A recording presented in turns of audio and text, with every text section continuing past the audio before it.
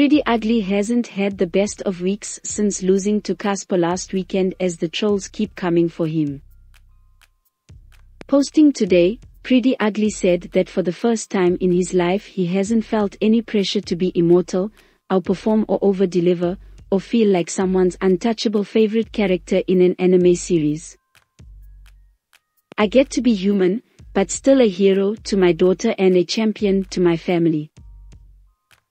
I'm allowed to be flawed and I get to rest without guilt. It's okay to laugh when you see me, let's laugh together, stop being so serious. Life is beautiful.